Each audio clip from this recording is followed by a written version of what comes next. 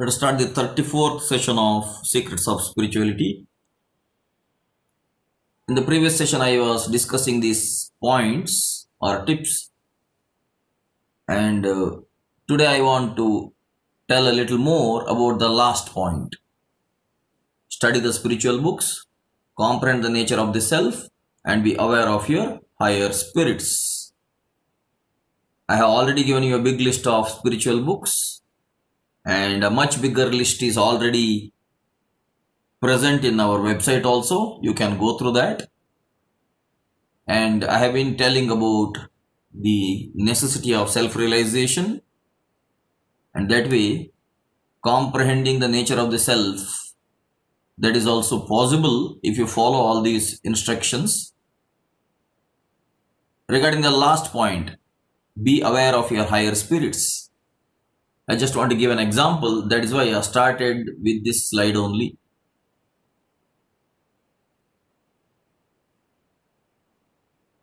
One or two centuries before, there was a great Swami in Tamil Nadu area, whatever you call it as Tamil Nadu now.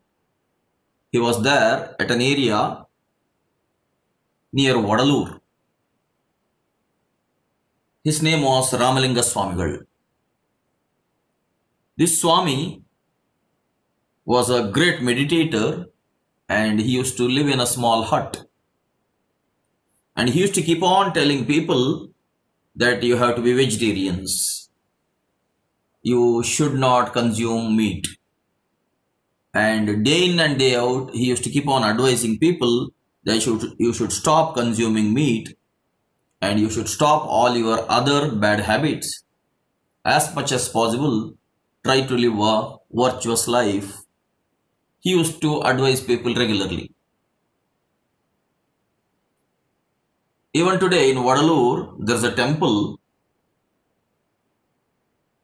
that is called Arupperanjyothi temple. Inside the temple, there is no deity. There is only a burning fire.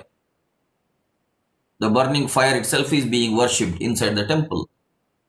And in front of the temple, there is a big board. Enter into the temple only if you are a vegetarian. That is the board in front of the temple. That means meat eaters are not allowed inside the temple. This temple was built based on the teachings of Ramalinga Swamigal himself, because that was the first thing he was advising to everybody around. There is a movie in Tamil called Arupperanjyothi. Those who are interested can watch this movie also. That movie is about Ramalinga Swamigal only. So this Ramalinga Swamigal used to keep on teaching spirituality to some of the aspirants. But basically he was advising all the public to live a virtuous life. But one day he thought, there is no use in teaching these people or advising these people. The people are not going to change that way. So he became dispassionate about these people, and he went back to his hut one day, and he stayed inside the hut only. He did not come out. 1 day over, 2 days over, 3 days over.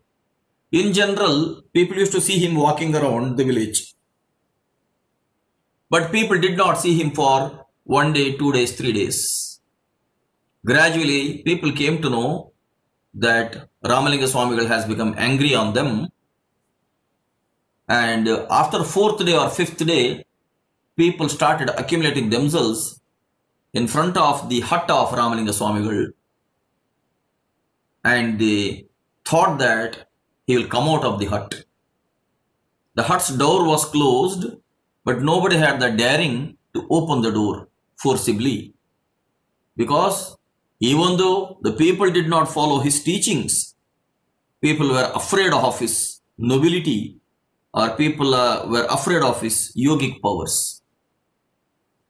So people did not try to break open the door also, and they did not want to disturb him also, because they knew that he was a very serious meditator. People kept on waiting. more than a week outside the hut of Ramalinga Swamigal. That area was at that time ruled by British. So gradually the local British commander came to know that this is happening here. He came horse riding near the hut of Ramalinga Swamigal, wherever people had accumulated. Now, as Ramalinga Swamigal had not yet come more than a week, this British commander thought he must have been dead inside the hut, and these people are afraid to open the door of the hut. So, this particular commander ordered his soldiers to forcibly break open the hut. But when the soldiers tried to approach near the hut, all of the people accumulated there saw one violet light coming beneath the door of the hut, and that violet light is simply merging in the space around.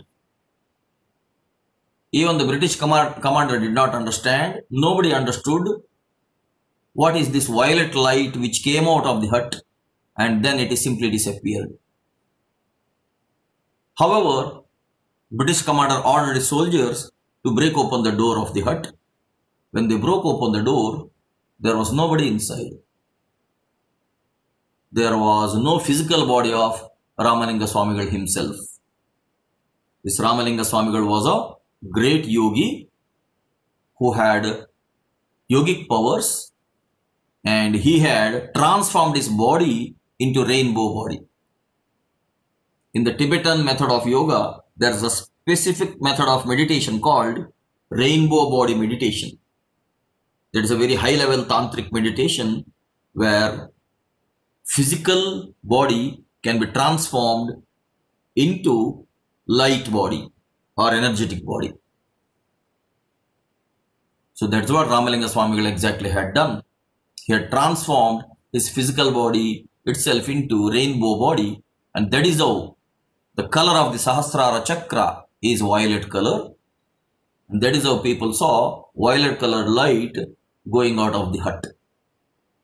That is how Ramalinga Swamigal had left this earth plane.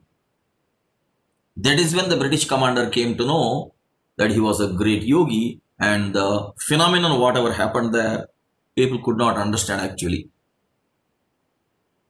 You can read such instances in the famous book Autobiography of a Yogi, where Mahatar Babaji himself had physically appeared with Lahiri Mahashaya and even with Paramahamsa Yogananda as well. So these are the great spiritual masters. Now the story does not end here. I attended one course called Simplified Kundalini Yoga, which Maharshi Vedadri formulated. And I had met Maharshi Vedadri. In fact, the very last session of that particular course, at that time, we had seen Vedadri, and Vedadri had given a lecture or a small speech for our batch as well when we were there at that particular Arutperunjoti Nagar. He had kept the name as Arutperunjoti Nagar only, which is near Aliyar Dam. Why he kept the name Arutperunjoti Nagar? The reason is Maharshi Vedadri was earlier very poor. He was a weaver, and he used to sell idlis also. He had a very poor lifestyle at that time, and he did not beget any children also. Somehow he was living a noble life only, but after a few years, suddenly he started getting inspiration from within to compose poems in Tamil. All these poems were spiritual poems in Tamil. And Vedadri himself did not know how come this talent came from within, and he did not know how suddenly he got an inspiration to compose poems. But he kept on composing so many poems, very beautiful Tamil poems, all about spirituality. And gradually, even Maharshi Vedadri had an inclination to meditate. So he used to sit for meditation calmly and quietly. And one day, he was actually thinking about how I got this ability to compose poems. During meditation itself, he was thinking. Suddenly, he got a communication as if it was a voice speaking to him. That communication was that I am Ramalinga Swamigal. I am using you as my channel for completing the left out work which I could not complete when I was in the physical body. So, I wanted you to use me as a channel, and it is me who is inspiring you to compose all these poems. Maharshi Vedadri became so happy that he had a contact with the high-level spiritual master. Maybe at that time Maharshi Vedadri did not know who this Ramalinga Swamigal was. He had to find out who this Ramalinga Swamigal was, because Ramalinga Swamigal had left his body centuries before. Now Maharshi Vedadri also has left his body. But when Maharshi Vedadri was there here, I think I have told you earlier about his astral traveling experience, which I have personally witnessed when I was attending the classes in Bangalore itself. I think I have told you earlier about it. So, this country, India, is blessed with so many such great spiritual masters. And today I have told you about one great spiritual master called Ramalinga Swamigal. And even I have not yet visited Vadalur till now. I have a great ambition to visit Vadalur in the near future. If you people are willing, you can also accompany me at that time if you keep in touch with me till then.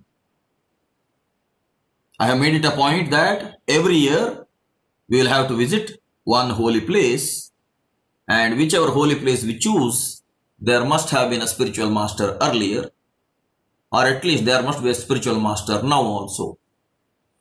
But the second option is difficult. The spiritual master remaining now is questionable, because we really don't know who is the real spiritual master in this commercialization of spirituality. Everybody is a guru nowadays, so we really don't know who is really divine, who is really spiritual. As I've been telling in Kannada, Sharanara Gunavanna Maranadalli Kanu is the proverb which is in Kannada. So we really don't know who is the spiritual master, because the true spiritual master will not come to the limelight when he is in the physical body or when she is in the physical body as such, because they will not market themselves. In fact, it will be the reverse, where people will keep on troubling them more. That was what happened to Ramalinga Swamigal now. Even though Ramalinga Swamigal was advising people to live a virtuous life, they did not live at that time that way. They were troubling him basically. And now also people have not changed that way, right? So only when they leave their body, that is when other people realize how holy those masters were, how great their lifestyle was. I have told you about the life story of Santa Ekanatha also. So in the present scenario, we really don't know who is the true genuine spiritual master. So I have made it a point. We may not be knowing who is the true genuine spiritual master, but at least we know who were the true genuine spiritual masters earlier. So I have made it a point, once in a year, let us visit all those holy places which are in and around us only. They are not far away also. Most of these places are just one night's journey from Bengaluru. So that way at least we can be keeping ourselves happy by visiting to Vadalur, visiting to Kalati, visiting to Pajaka, visiting to Melukote, visiting to Basava Kalyana, visiting to Ulavi, right? Visiting to Pondicherry also, visiting to Tiruvannamalai, where real genuine spiritual masters had lived earlier. So someday I have an ambition to visit the Vadalur temple, and remember, the board in front of the temple is having this message: entry only for vegetarians. So that way we should respect the intention of Ramalinga Swamigal. When Ahimsa Paramo Dharmaha was told by Mahavira Tirthankara, without knowing that maybe Ramalinga Swamigal put it into direct practice and he advised others to live that way in and around Vadalur. I wanted to tell this in detail. That is why I started this session with this particular slide only, especially for the last point. Let me continue now. In any area in life, there are basically these three stages of success. The initial stage is always an exciting phase, and the effort is a daring effort, and the process is a learning process.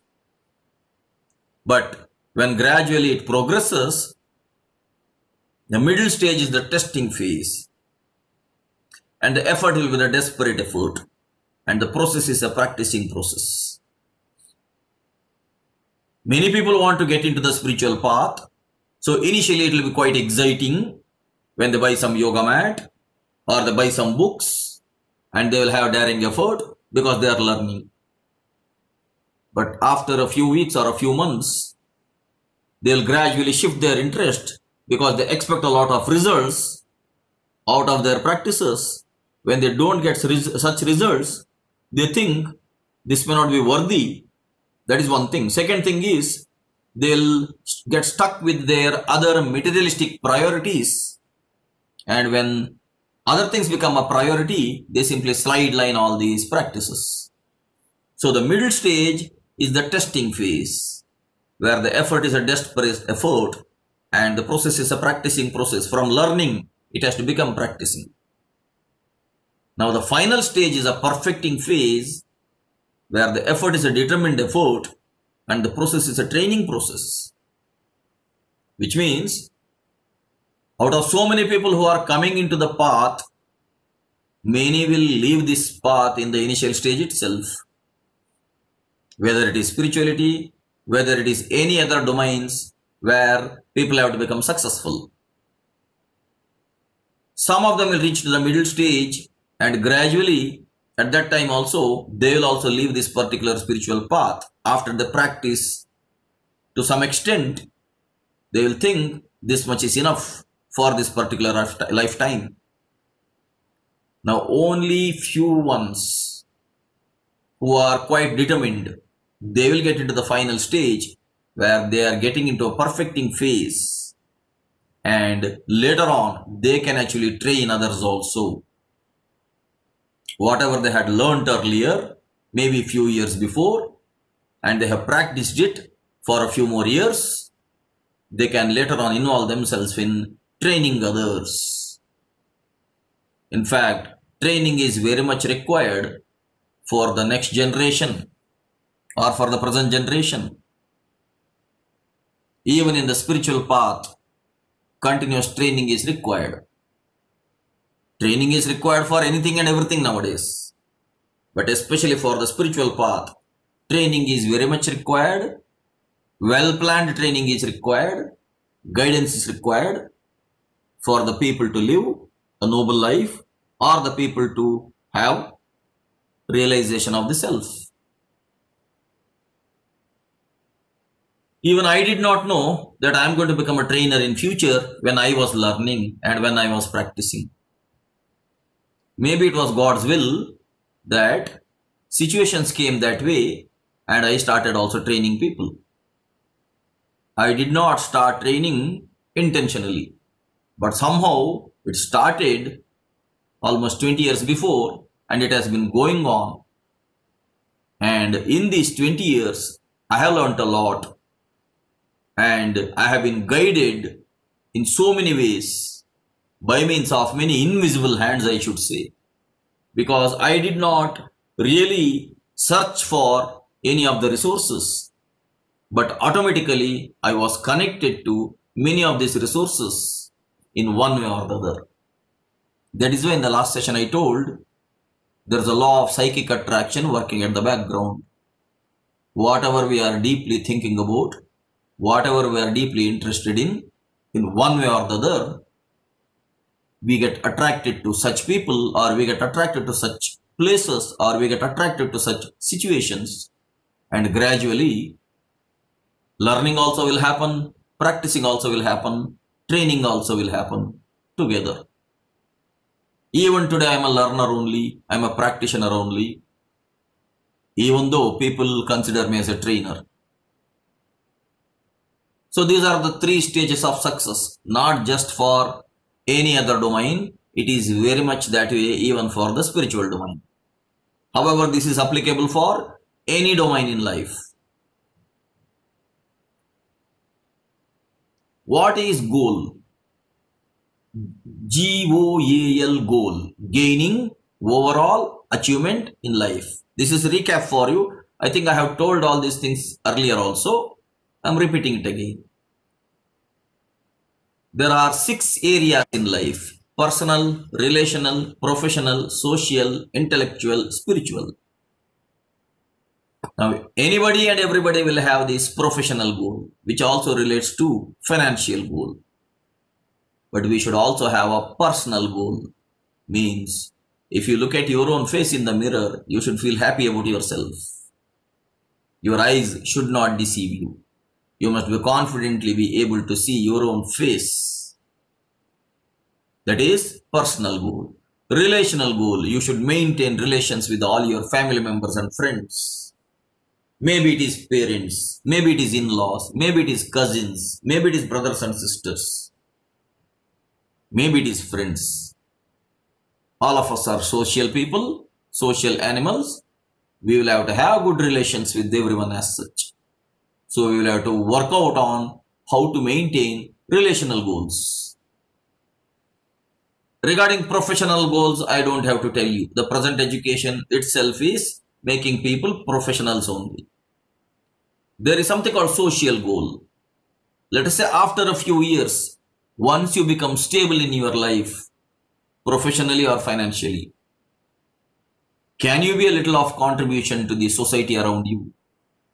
Can you be helping those who are deprived of some basic resources in life?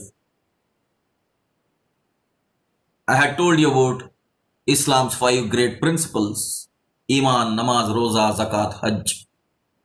And I had told you about Zakat in detail. Now this is especially missing with the Hindus. Even though there is a 80G Act in the income tax rules that all donations are exempted. Now for that sake, people should not donate just to have a rebate in income tax. It is not just a financial help always. It can be help to the other deprived ones in many other ways. So can you be of help to society around you in whatever way you can? That is called social goal. Now beyond these 4, there is an intellectual goal. There must be a query about the facts of life, and there must be a search for the absolute truth. There must be a study, there must be a practice, there must be an interaction. That is intellectual goal. Always human beings are evolved, and there has been a mental evolution happening apart from the physical evolution. And logic can always be developed, knowledge can always be accumulated, the hidden areas can always be explored. more truths about life can be uncovered. That is intellectual goal. But finally, everyone should have a spiritual goal. In the sense, ultimately, what was the purpose of life? What is the purpose of life? What will happen after physical death? And what actually is the nature of God? What actually is the nature of soul? What is basically mind? These all should be understood. So anyone and everyone are supposed to have a spiritual goal. That was there many millenniums before in this land, where Vidya always used to be Atma Vidya or Brahma Vidya. In the Gurukula, teaching was basically about the self, about God. Vidya basically meant Atma Vidya and Brahma Vidya. Both are one and the same. Self-realization and God realization are basically one and the same. But after a few millenniums, somehow, maybe due to the increase in population, maybe due to the influence of other cultures, maybe due to the invasion of other people into this land, the system of education got changed. And the system of education totally became professional. Now again, there's a need to have a spiritual education so that people can have a spiritual goal. If all these 6 goals are met, only then that GOAL, gaining overall achievement in life, is possible. That overall achievement means realize all these 6 goals. But the pitiable thing is that most of the people are involved only in the professional goal. Professional, basically financial. Now, if they ignore the other 5 areas, whoever do not want to have a financial success, they will always have only financial success. They will lose out with all other things. People who keep on going after earning money, they will only have money, but they will lose out with all other things. That is where people have to take a firm decision. Just like food when it is excess is going to be harmful, money when it is excess is also going to be harmful unless it is utilized in the social goals. If money is utilized along with the social goals, at least it can be a contribution to the society. My guru's another guru called Maharshi Amara. My guru Narsimhamurthy's one guru was Dr. Swami Geetananda Giri, from whom he learnt Ashtanga Yoga. My guru also had learnt one more special type of meditation called Saptarshi Marga. And for that, his guru was Maharshi Amara. But this Maharshi Amara was earlier called Raja Ambarish Verma. He was from Gokak district. He was a very rich person at that time itself. But he never showed that he had that much of material wealth. My guru used to keep on telling me that his guru used to call all the students to his house on Sunday, and the guru himself used to cook food for the students and he used to serve them lunch. And whole day they used to have spiritual interaction, spiritual initiations, and they used to come back home with a lot of gratification. It was one Sunday class every week where they had a direct interaction with the guru, and the guru, even though he was a millionaire, he used to remain so humble because he had already met social goal, intellectual goal, spiritual goal, along with the personal and relational goal. If money is utilized that way, then it is worth it. Provided the people who are successful in professional goals, they also should be having other 3 goals which are mentioned below. You already know about Sudha Murthy and Narayan Murthy. the founder of Infosys. Even though they are billionaires, not millionaires, they are billionaires. But you know in what way Sudhamurti has contributed to the society. Now, that way if the money is utilized, then even money earning is worth it. Otherwise, people who go after money, they will only have money in their life. They will not have anything else. They will lose out of the other 5 areas. So people have to seriously think about how to have overall achievement in life by having all 6 areas for goal setting. Life stands for living in further evolution. I have told you about the physical evolution. I have told you about the mental evolution. Now there is a requirement for spiritual evolution.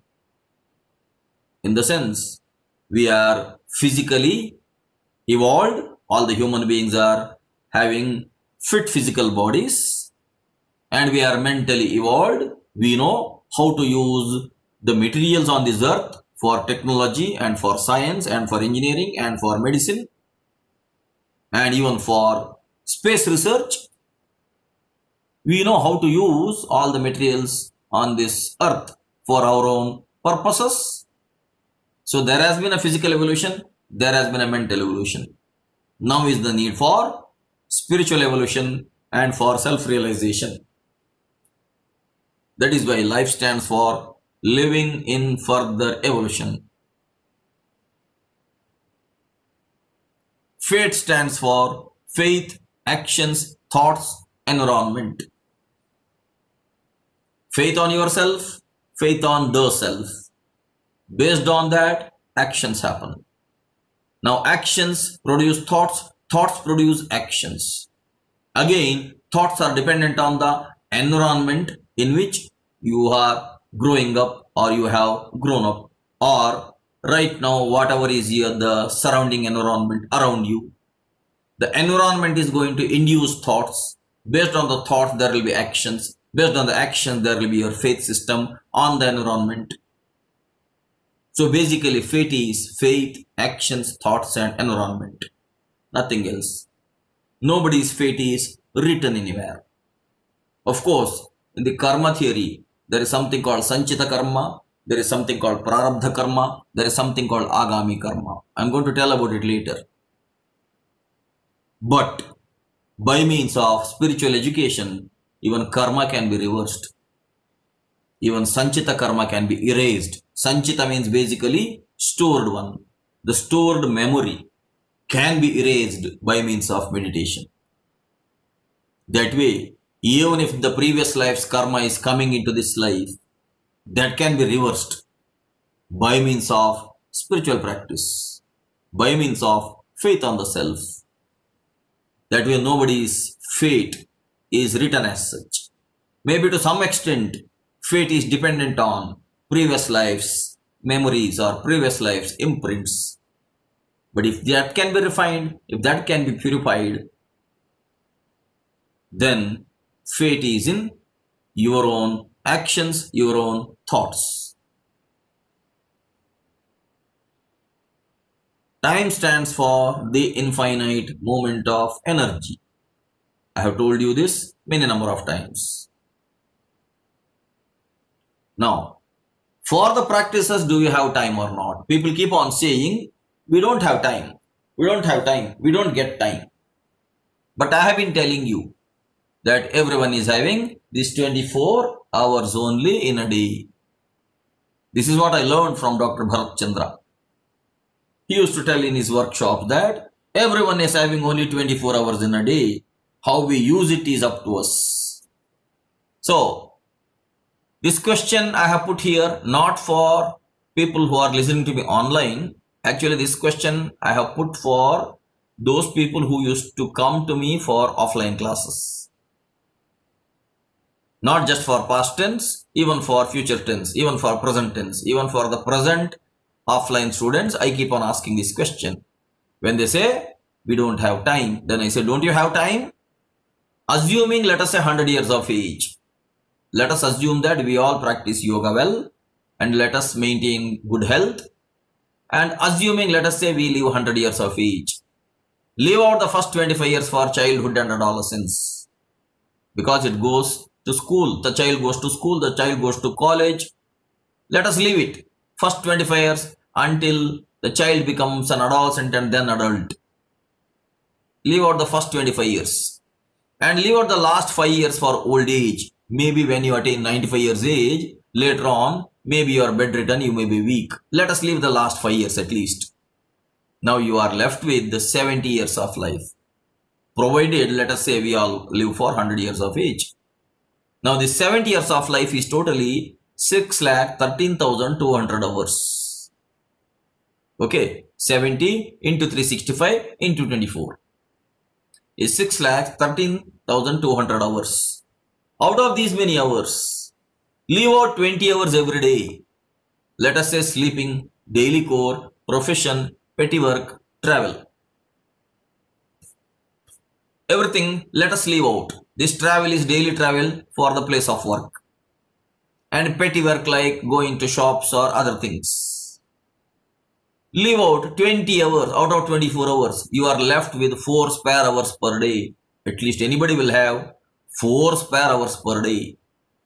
That is 1,02,200 hours. Out of 6,13,200 hours. This means that you have about 17% of spare time in 70 years. Right? About 17% of spare time in 70 years. Now, I conduct classes as junior and senior. In the junior, it is purely Ashtanga Yoga. In the senior, it is Vedanta. In the sense, in the junior class, it is more of practices along with some theoretical teachings. But in the senior class, it is more of theoretical teachings only, less of practice. Because in the junior class itself, nearly for 1 to 1.5 years, lot of practices have been taught. For you people also, I am going to teach later on. You don't have to worry. In this online mode, the approach was slightly different, where I thought let me conduct all these sessions in the beginning so that let people know what all is there in the spiritual science. That is why initially it was for physical health when I presented art and science of eating. Later on it was for mental health where I presented healthy head and healthier mind. Now this is for spiritual health where I am presenting secrets of spirituality. The approach of these online sessions is something different because the purpose was something different when I started this. But in the junior class, it is basically all the practices in 4 modules, nearly for 1 to 1.5 years. Now, this junior class, 2.5 hours for one session. It is only on Sunday. Into 52 weeks, 52 Sundays, into 1 year. I am considering the minimum time duration for this. Sometimes it goes on for 1.5 years also. In general, it is 1 year. So it is totally 130 hours. Now, if anybody is coming to this junior class itself for learning Ashtanga Yoga, they are spending only 130 hours in their life for learning all these practices. That means out of your spare time, you are sparing only 0.13% for attending junior class. That 130 hours is totally coming to 0.13% out of the 17% of your spare time. Okay. Next, if at all, those who are very serious aspirants, after practical sessions, they want to have theoretical sessions. Then for them, senior class is there. That is actually planned for nearly 5 years. But that 5 years may also become 8 years or 10 years or 12 years. We don't know. Because at times, there will be some delay. There is an inadvertent delay when all the students do not follow all the regulations of this one-man university. This is basically a one-man university where one person frames all the rules for the benefit of the students. But all the students will not follow the rules of the university. So what this one person takes a decision is, until all the students fulfill all the norms, the next module will not start. Because each module here is 1 year. There are totally 5 modules. Each module here is 1 year. Sometimes that 1 year becomes 1.5 years. Sometimes that becomes 2 years also. That way senior class is for much serious aspirants. It's a complete teaching in all other ways. Even in the senior class, at the end, practical sessions come again. Those are basically tantric sessions. Completely the sessions of Tantra Yoga. To make people ready for Tantra, there is a lot of foundational education required. That is the intention of senior class. Whereas junior class is only for those aspirants who want to get a glimpse of yoga, Ashtanga Yoga. So that way, if at all people continue to senior class, it is almost 4 hours in a week. Again on a Sunday. Again 52 weeks, because only on a Sunday. Into 5 years approximately, minimum duration. That is, they are sparing only 1040 hours in their lifetime for learning this. Now out of your spare time, you are sparing only 1.02% for senior class. That is when I ask the question to these people, don't you have time? Whenever we say, people keep saying, I don't have time, I don't have time, we don't get time. You will not get time. Time is getting you. Why don't you understand? That is my question. People will not get time anywhere. Time is the resource which is actually making you aged. Time is going to take you away. If you utilize the time, that time is worth it. Otherwise, time is anyhow going to take you away. I should tell you one more small story now. When Alexander was here in India for conquering, before coming all the way to India, he had asked his teacher Aristotle that I am going all the way and I am going to conquer India as well, because India was famous even at that time for its material wealth as well as spiritual wealth. So Aristotle asked Alexander, what do you want me to bring from India to you? Aristotle told, I have heard that in India, at that time it was called as Aryavarta or Bharata. In that land Bharata, I have heard that they have got a holy scripture called Veda. You bring me a copy of the holy scripture Veda.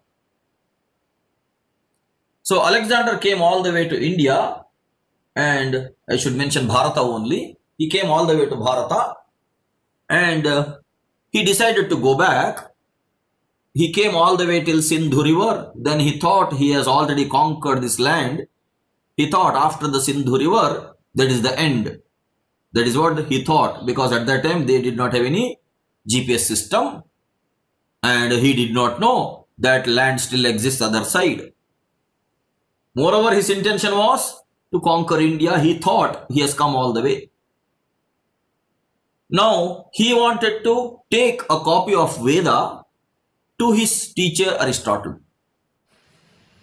So, he asked somebody, I want to get a copy of Veda. Who can give it to me? Actually, he did not ask. He threatened people to get the information. Finally, somebody told him, there was a Vedic scholar, one great Pandit. He had a copy of Veda at his home. Now, Alexander went all the way to that particular Pandit's house or the scholar's house, and he ordered him that my Guru Aristotle requires, my teacher, not Guru, my teacher Aristotle requires a copy of Veda, and I came to know that you are having it. And tomorrow morning, I am going to come. Keep all your Vedic scriptures packed, because they are all in the form of palm leaf scriptures. Keep them all packed. I want to take it away. Now scholar asked, what if I don't give you? Now Alexander said, don't you know who I am? If you don't give whatever I wanted from you, I am going to execute you. I am going to completely burn out your scriptures, and I am going to completely spoil your family. Now because of you, the whole people in the village will also be tortured. Now think about it. Whether you want to obey my orders or you want to invite trouble. Tomorrow morning when I come, I need all the Veda books packed and I want to take it with me. So next day morning, Alexander came. This person, the Vedic Pandit, in the front yard, he had dumped lot of Vedic scriptures. All the Vedic scripture he had dumped. And Alexander came. Alexander asked him, why have you not packed it yet? I have asked you to keep it packed neatly. You have still dumped it. Now, the Vedic scholar told, wait a minute, I'll go inside and I'll come out. The Vedic scholar went inside. When he came out, he was having a burning torch of fire in his hand, and he brought that fire and he put that fire in the middle of this bunch of Vedic scriptures. And immediately all the Vedic scriptures caught fire and they were all burnt into ashes. Alexander became so furious. I wanted you to pack these books and give it to me. Instead, you are burning these books in front of me. How dare you? I am going to kill you now. I had told you yesterday. But the scholar told calmly, if you want, you can kill me. No problem. But you cannot touch these books. You are an arrogant fellow. You are a mlecha. You are a killer. You being a killer, you being a mlecha, you have no fitness. You have no eligibility to touch these books. Forget about taking them with you. Whether Aristotle wants or whether anybody else wants. These books are not belonging to you now. I have burned them in front of you only. Now Alexander told him, are you not afraid of death? Because I am going to kill you now. Now the Pandit told, you can kill only my physical body. You cannot kill me as such. Now you have this physical power. You can pick up your sword and you can cut my head. You can think that you have killed me. But what am I? What are you? Have you thought about it? Am I the body? Are you the body? Do you know about it? Nainam chindanti shastrani, nainam dahati pavakaha, nachainam kledayanti apaha, na shoshayati marutaha. This is the shloka in the Bhagavad Gita. You think that if you want to kill me, you can only destroy this particular physical body or physical vehicle. You cannot actually kill me. I am a self-realized aspirant. So if you think you want to kill this body, welcome. Come here and cut my head so that I can be released out of this physical body at the earlier. I don't have to wait till the old age at all. Alexander thought, this person is not afraid of death. How is it possible? Alexander had a similar interaction earlier with Diogenes. Now he is seeing another person here who could go to the extent of burning the scriptures as well. Now Alexander asked this person, okay, you are not afraid of death also, but you have burnt your own scriptures now, right? All the Vedic scriptures which you had, you have burnt it now. Of what use is it now? Now the Vedic scholar told, you don't have to worry about it. You gave me 1 day's time, right? When you gave me 1 day's time, I had 3 sons in my house. For all the 3 sons, for each son, I had taught the complete branches of Veda. For one, son Rigveda, for second son Yajurveda, for the third son Samaveda. I had taught them completely. And now, because you gave me 1 day's time, since yesterday till today morning, I have been revising all their learning, and when I was ensured that they have memorized each branch of Veda properly, I have sent them away from this house. And I have told them, go away from this village as early as possible, as far as possible. Go away. But take this knowledge inside your brain. So, even if I burn the books now, the Veda is safe in my son's brains. Now, Alexander told, how is it possible to memorize? When you have written the scriptures, how is it possible to memorize? My dear friends, in the Vedic studies, there is a method called Ghanapatham. With this method called Ghanapatha, every Vedic mantra can be memorized. So, the very safe place to keep the Veda is the human memory, because books can be burnt or books can be attacked by termites. Any other documentation can be destroyed. Floods may destroy the library also, or the Nalanda University itself was burnt by the stupid, ignorant attackers. So that is when millenniums before, saints had thought about it, and saints had developed a mechanism called Ghanapatha. It is the systematic memorizing of the Vedic mantras. There are many such pathas: Samhita Patha, Krama Patha, Jata Patha, Ghanapatha, that way. Even now, there are people who are called as Ghanapathis. They follow the tradition. I should mention one name called Challakere brothers, very much belonging to Karnataka state. Even now their CDs are available where they have the Ghanapatha chanting also. So this Vedic scholar told to Alexander, do you think that only scriptures will keep our documentation? There is a method called Ghanapatha, by means of which I have ensured my sons have correctly memorized the Veda. Now Alexander asked, what is the point in memorizing if it is not understood? Now the Vedic Pandit told, you being an attacker or a cruel person, you will not understand. First let it be memorized, later on let it be understood. At least initially let it be memorized. It will remain safe in memory. Let it be memorized first. Then it will take a lifetime to understand the same mantra. Understanding can happen later on, but let there be preservation of the Veda inside the memory at least.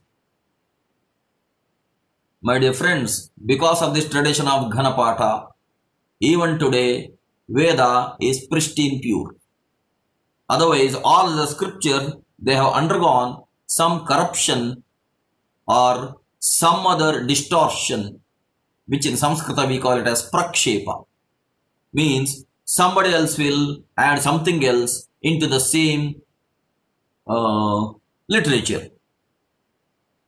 Whereas, because of this practice of Ghanapatha, since many millenniums, the Veda has been preserved in the same way. The mantras have been preserved in the same way because they have been preserved by means of this specific memorization technique where nobody is allowed to add anything else into the mantras.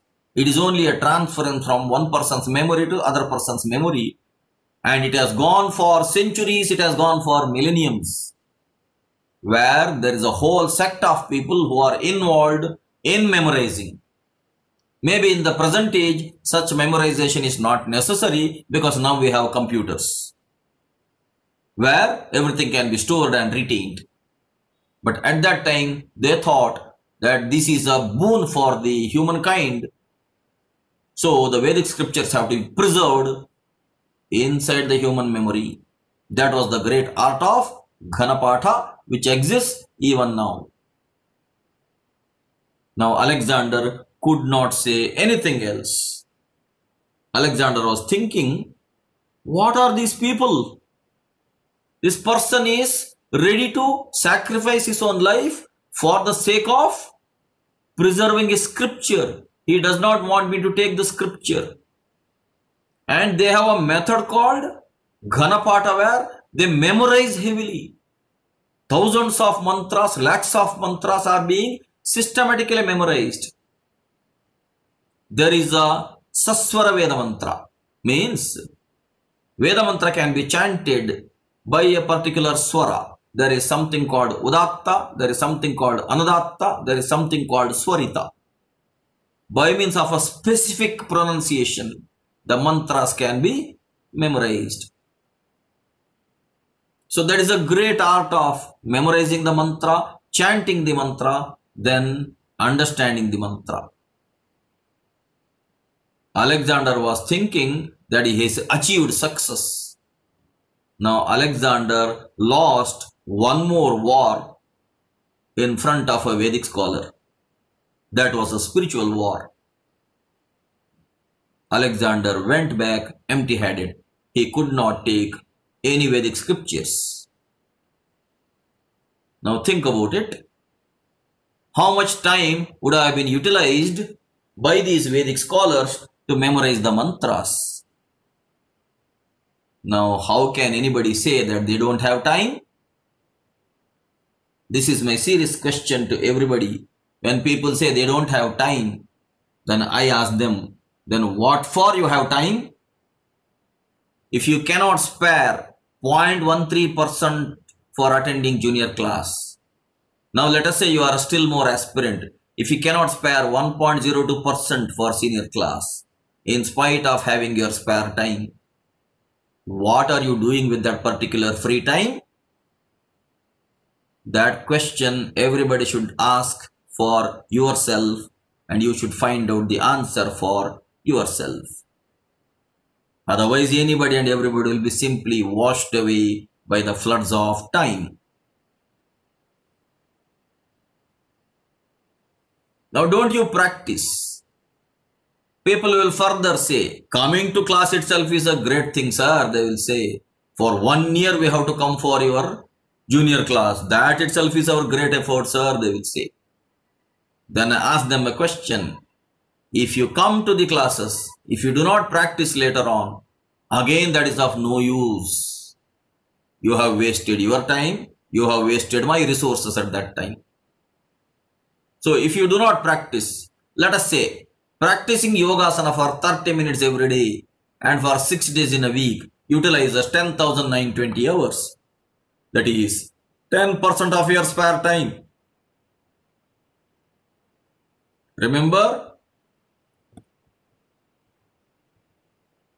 you had totally 17%, out of which if you practice yogasana 30 minutes every day, at least for the physical health and for fitness, you are only utilizing 10% of your spare time.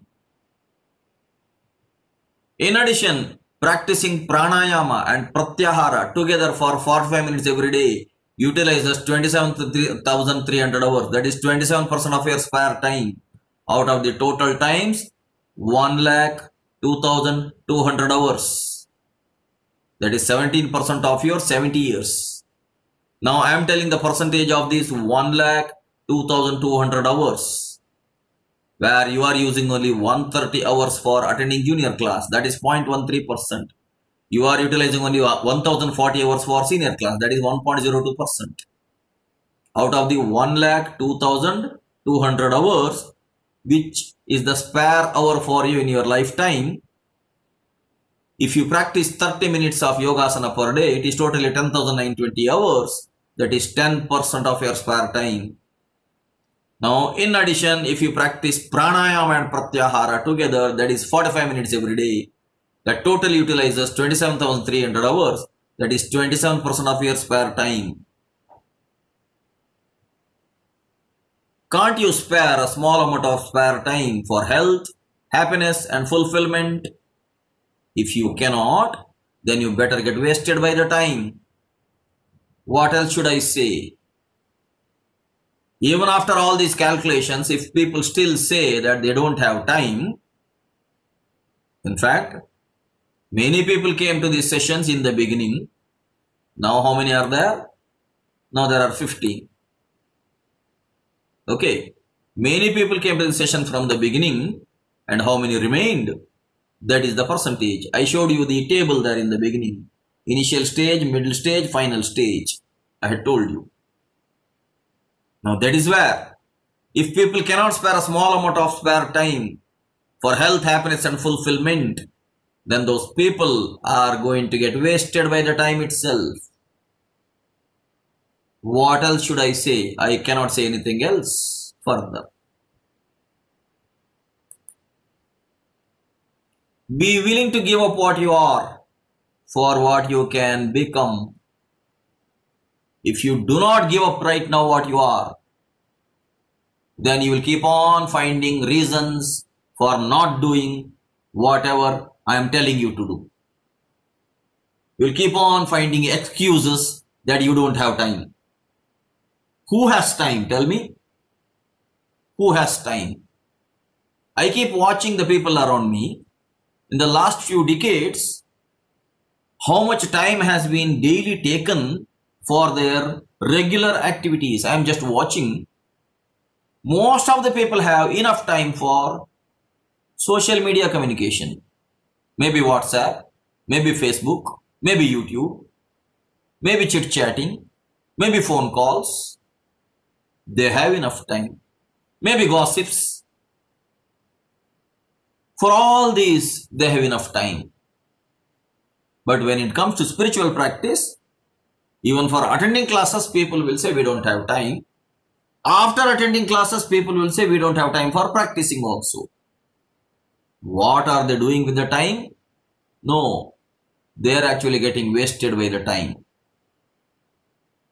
They think that they are wasting the time. No, time is wasting them. So be willing to give up what you are for what you can become. If you will not be able to give up what you are right now, you cannot become anything. You will remain the same, even in this life, even in the next life, because the memory is going to be having a transference to next life as Sanchita Karma. This life's Prarabdha becomes Agami, this life's Agami becomes next life's Sanchita.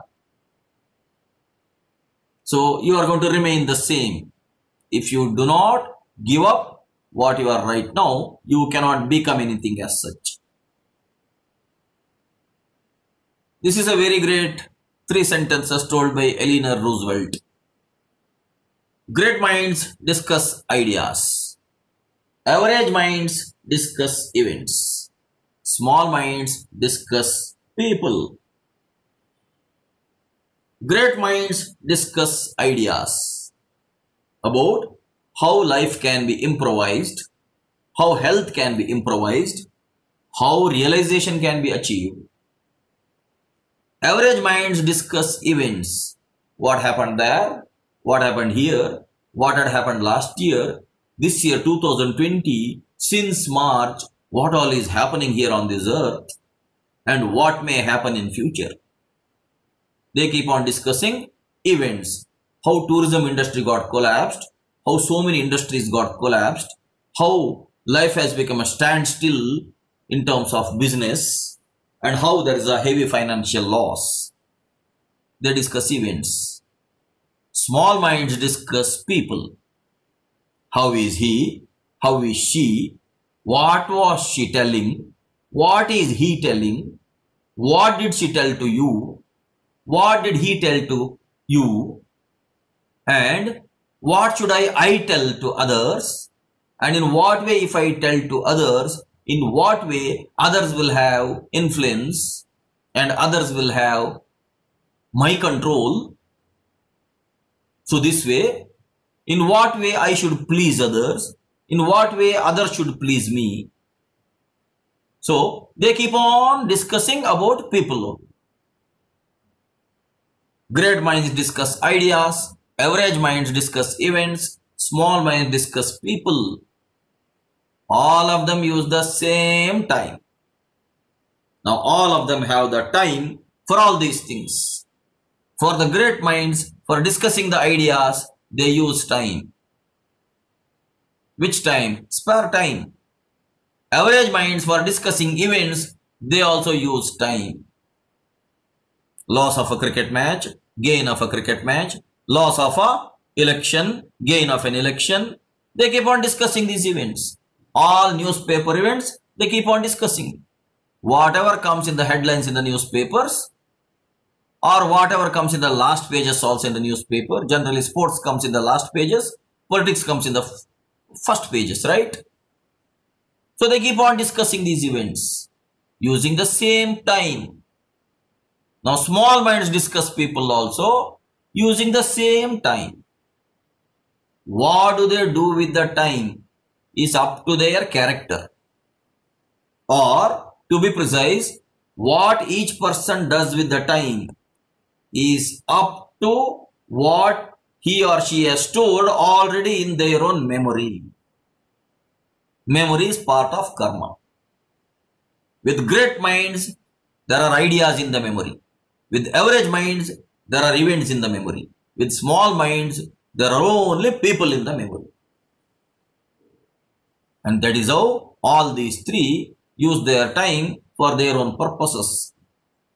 Karma takes its own course. So, where do you place yourself?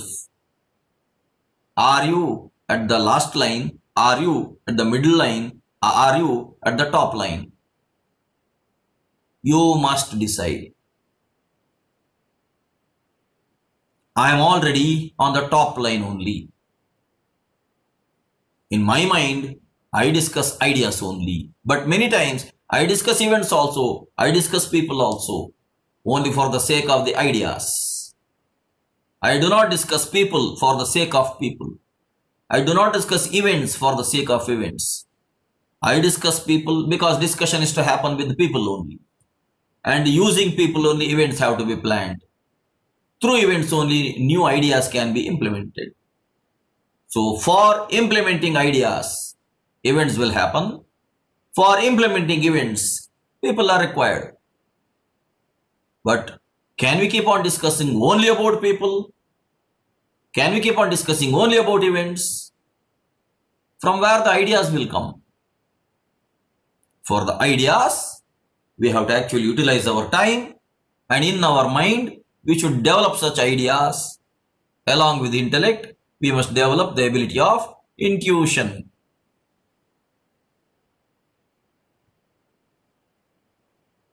Yoga benefits. Yoga is not for the flexible, it is for the willing.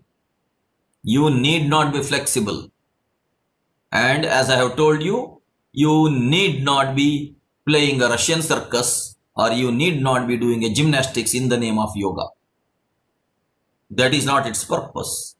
It is for the willing who can practice it.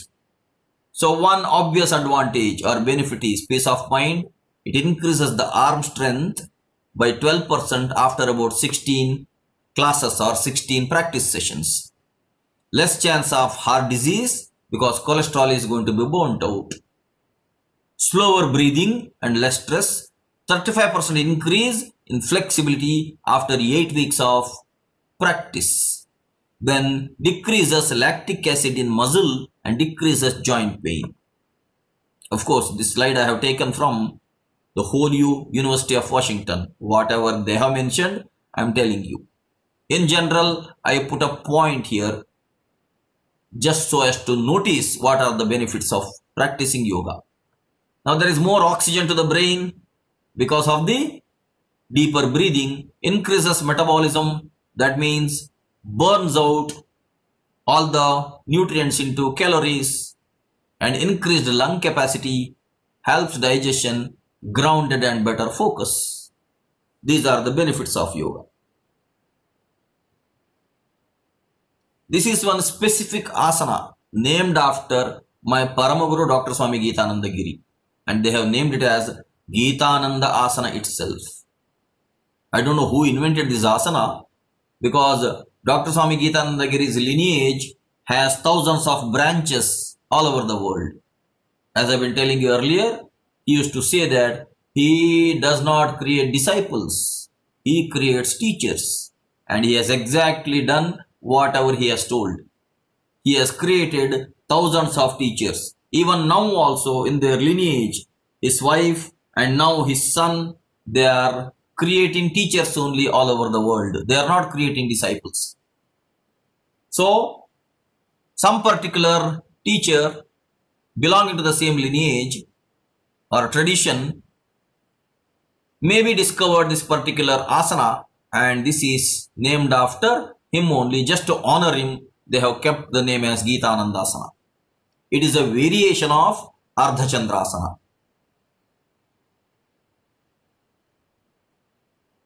Let me tell you some sayings of Yoga Maharshi Dr. Swami Geetanandagiri. Let me share some of his wise sayings. As in my second set of slides, I had shown you the great sayings of Mukundur Swami. Now let me share some of the great sayings of my Paramaguru. Yoga is a scientific system of conscious evolution. Yoga is basically a science. It is the science of the body, science of the mind, science of the soul.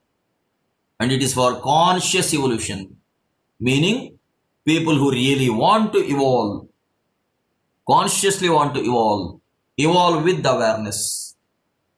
So yoga helps in such evolution. Yoga is the mother of all sciences. Yoga is the mother of all religions. Why he said that? He was a well-qualified doctor who was practicing medicine for many years. But before that, he had learned yoga from his teacher. So he says yoga is the mother of all sciences because yoga reaches to the core of life. Yoga is the mother of all religions because whatever religions teach, that is being practiced through yoga. Religions may be involved only in teaching. No one may be verifying the practices. But in yoga, whatever is taught is being practiced. That way, yoga is the mother of all sciences. Yoga is the mother of all religions. Do not depend on anything outside of your own self. Yoga is the original science of self-help. Whatever is required for the body, that is already available within the body. Body has a much bigger consciousness to maintain itself. The human body is a complete ecosystem by itself. How do we define an ecosystem? One particular part of nature which can function independently, then we call it as an ecosystem. For example, we call a pond as an ecosystem because the pond can sustain itself. Whatever creatures are living inside the pond, they can live inside the pond and they are all self-supportive by the pond. Same way, this physical body of human beings or even other living beings is a complete ecosystem in its own way. Whatever is required for the body is taken in, and that whatever is taken in is also part of nature that is available, and whatever is taken in into the body knows what to do with it. Body knows what to keep within and what to eject out. Whether it is physical or whether it is air, whether it is water, whether it is food, whether it is energy, any which way. So, my Paramaguru says, do not depend on anything outside of your own self. Yoga is the original science of self-help. Moreover, the self is within, the kingdom of God is within. Health and happiness are your birthright. Claim them. Spiritual realization is your goal. Pursue it. He told, health and happiness are your birthright. You have to claim them. Means everyone is supposed to be healthy. Everyone is supposed to be happy. Moreover, spiritual realization or self-realization is the basic goal of life. You will have to pursue it. Watch the breath until you become the breath. In the Buddhist system, there is a method of meditation called vipassana. Means keeping on watching the breath, not actually trying to control the breath. But with yoga, we control the breath also, we watch the breath also. In some method of pranayama, there is a heavy kumbhaka where we watch the breath. And through pranayama, if a kevala kumbhaka happens, then you are becoming the breath. In the sense, in the case of kevala kumbhaka, there is no puraka. I'm sorry. Because of the cold season, I'm getting the sneeze. You don't have to be alarmed. Okay. Otherwise, even a normal sneezing, normal coughing, is becoming an alarm sign now.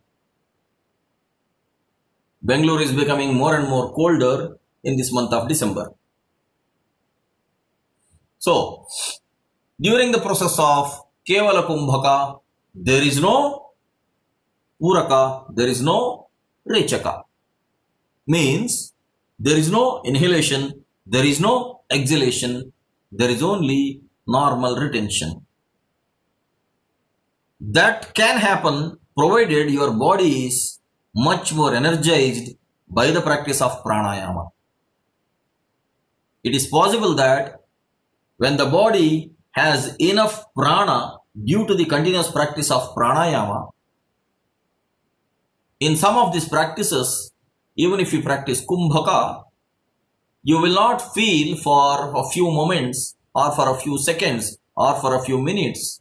You will not feel either to inhale or to exhale. And that state is called kevala kumbhaka. And that kevala kumbhaka will gradually lead to samadhi. That is where my Param Guru says, watch the breath until you become the breath, so that you attain kevala kumbhaka. There is only one secret in this universe, and that is, there is no secret. Everyone thinks spirituality is secret. Spirituality is not secret. Spirituality will be revealed only to the fit one. Spirituality will be revealed only to the eligible one. Actually, there is no secret. Water is not at all a secret to the fish. But fish does not put its effort in understanding water, because fish is involved in understanding other fishes.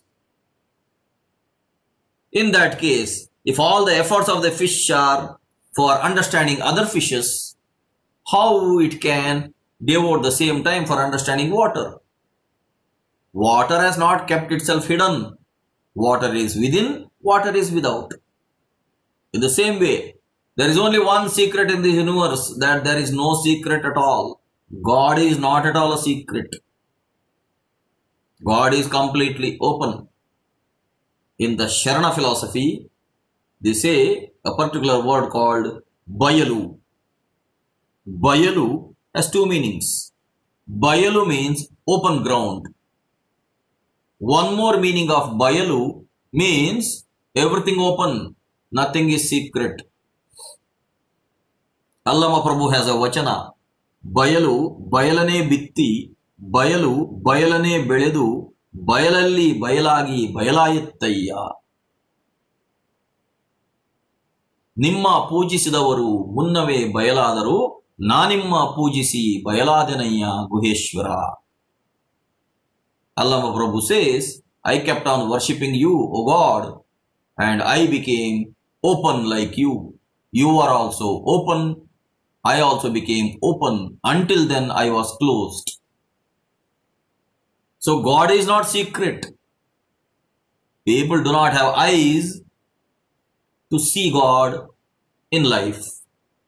They search for God everywhere else. So there is only one secret in this universe, and that is, there is no secret. Continuing some more sayings of my Paramaguru. A Gurukula is a place where learning is by absorption rather than by superimposition of mundane knowledge. In most of the schools and colleges, it is the superimposition of mundane knowledge, where whatever is there in the textbooks, that is going to be forced on the students to study, to understand, to memorize, and then to write in the exams, then to get the grades, and then to get placed, and later on to forget whatever they had memorized.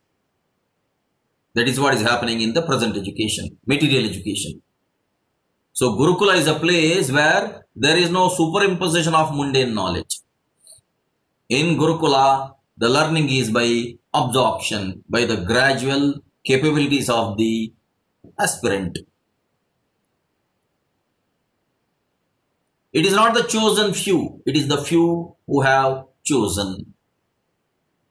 It is in contrary to the sentences that were told in some specific faith systems, where they say those prophets were chosen. No. Gitanandagiri says, it is not the chosen few, it is the few who have chosen. Those who have chosen the path, they are following the path. It is not that God is choosing somebody. God did not choose somebody as such, because God has no such partiality to choose somebody. Okay, water has no such partiality to choose a particular fish. It is the fish which has to choose to understand water, or to talk about water, to teach about water. So it is not the chosen few, it is the few who have chosen. Dharma is the highest expression of cosmic truth. It is to know the reason for personal existence and to unfold consciously through experience back to cosmic state. That is what is called dharma. Dharayati iti dharma ityahuhu dharmo dharayate prajaha. Yatsyad dharana sanyuktam dharma iti nishchayaha. Dharma is the highest expression of cosmic truth. It is to know the reason for personal existence. Why are we here? Why am I here? I should pursue dharma to know the answer for the perennial basic question. Why am I here? And to unfold consciously through experience, then back to the cosmic state. Let me go back to the source. From wherever I came, let me merge with the source. That which cannot be followed in day-to-day living should not rightly be called religion. That which cannot be followed in day-to-day living should not rightly be called religion. Which means, that which can be followed in day-to-day living should be called as religion.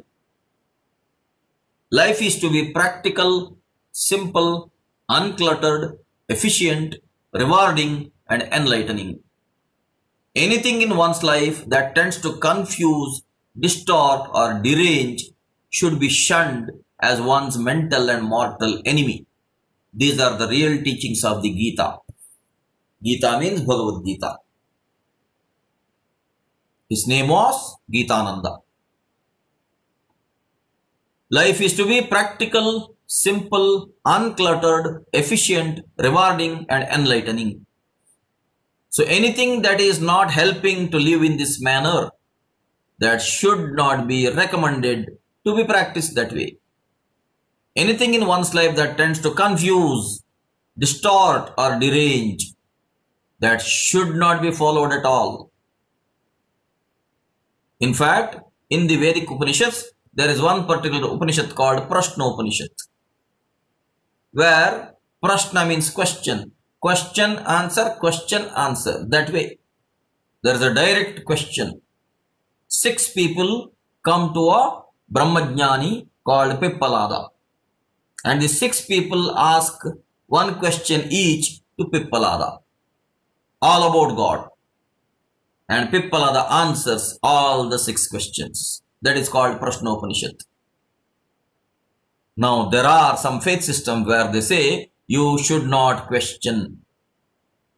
Now, those who say you should not question means they are distorting, they are deranging. Only by means of questioning we can try to find the answers. If questioning is not allowed, then how can we believe the answers? So anything in one's life that tends to confuse, distort or derange should be shunned as one's mental and mortal enemy. These are the real teachings of the Bhagavad Gita. Even in the Bhagavad Gita, Arjuna asks so many questions. For all the questions, Krishna answers. So there is a question and answer session only many times. How can some faith systems say that you should not question? So, when they limit the questioning ability, they are actually limiting the answering ability as well. You don't have a problem. You are the problem. This is how Gitananda used to directly attack his students, so to say. Students who are supposed to become teachers later on. You don't have a problem. You are the problem. Each person is the problem. Otherwise in life there are no problems. People are the problems. People keep on saying there's a problem, there's a problem, there are problems, there are many problems.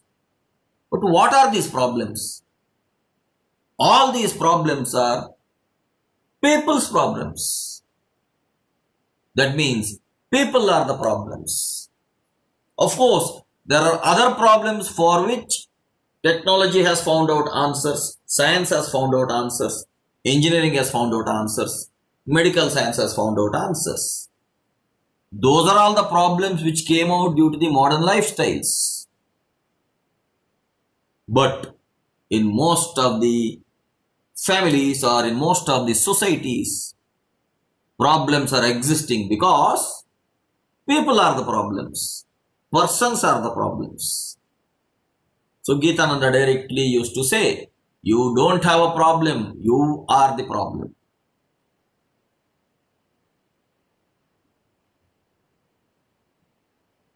This is a table prepared by my Paramaguru's wife, Yogacharini Meenakshi Devi Bhavanani, who came all the way from USA to learn yoga from my Paramaguru Gitananda Giri, and she decided not to go back to USA. She stays in Pondicherry now also, and she continues whatever her husband has been doing earlier. So she has made this particular table. Characteristic of science, characteristic of yoga. Is yoga science? Now characteristic of science is objectivity. Characteristic of yoga, there is something called vairagya, dispassionate objectivity. Second point, science, intelligent inquiry and careful detailed observation. Whereas in yoga, there is pariprashna or inquiry coupled with viveka or discerning intellect. There is always a questioning in yoga and there will always be an answer for any question. So, yoga is a science. Third point, rigorous controlled experimentation is there in science. Whereas in yoga, there is a abhyasa. There is a systematic practice, which is nothing but experimentation with oneself. In science, there is a burning desire to know truth. Whereas in yoga, there is mumukshutva, burning desire for liberation. In science, it is a direct perception. Even with yoga, it is pratyaksha, it is direct perception. All the experiences are your own experiences. That means you don't have to believe on somebody else. Whatever is taught, you practice, and that is your perception, which is direct. Science, correct knowledge or cognition. Even in yoga, there is a pramana, proof for the knowledge, which is accurate. Seventh point, reliable testimony from previous experimental work in case of science. Even in yoga, there are Vedas, there are Agamas, there are Upanishads, there is a parampara or a tradition or a lineage. And in all the scriptures, or in the lineage, or in the parampara, what is being told, what is being experimented, it is the testimony of the people who practiced yoga, and they have transferred the testimony to the next generation. Each teacher has transferred the testimony to his disciples. So there is enough evidence about yogic experiences. I have already told you many of my own experiences to you. 8th point, verification and repeatability of the phenomena is there in science. But even in yoga, there is this sadhana, individual experience to realize the reality of the teachings. Whether the Agama teachings or Upanishad teachings are true or false can actually be evidentially proved by means of individual experience. So yoga is basically science. This table has been prepared by Yogacharini Meenakshi Devi Bhavanani. I am thankful and I am mentioning her name here.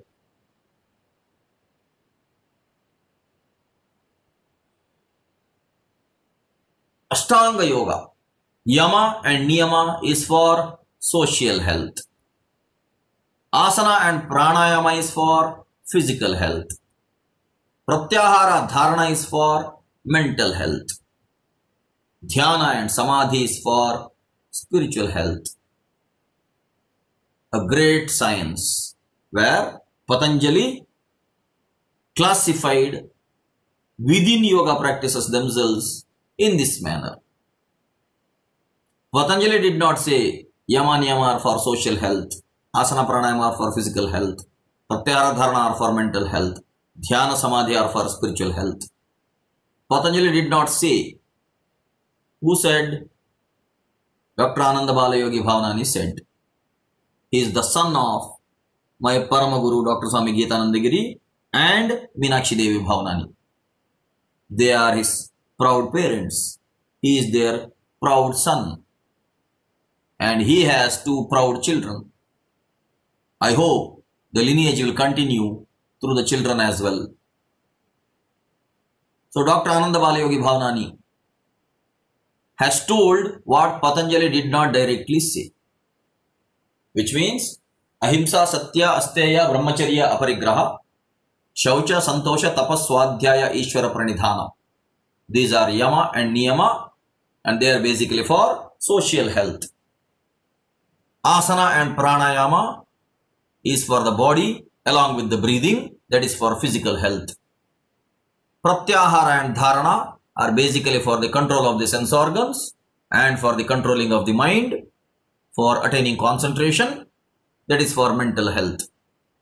Dhyana and Samadhi is basically for stoppage of the thoughts and then for attaining egolessness, that is for spiritual health.